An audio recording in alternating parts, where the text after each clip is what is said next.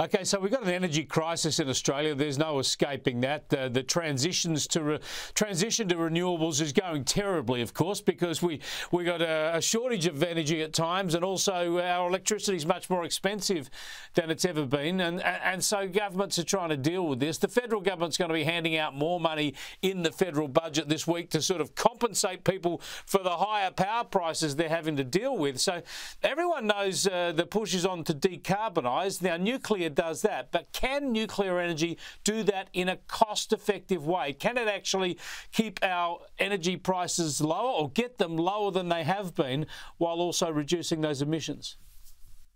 So the economics of nuclear are often the issue that people have. And I'll be honest with you, the upfront capital costs of nuclear are high. But the operating costs long term and the cost of fuel are so low that you reap the benefits of a nuclear system over the lifetime of its power supply.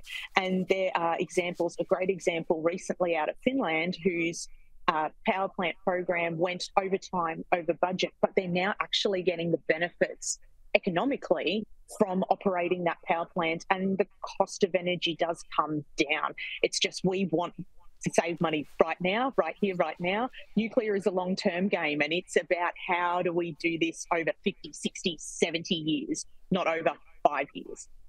Well, that's the big that's the big challenge, isn't it? Politicians only think in sort of 2 or 3 year terms, and investors maybe 10 years, 15 years. But this is a decision where if you build plants, they will last 75 to 80 years without having to be replaced. In that period, renewable kit has to be replaced 2 or 3 times.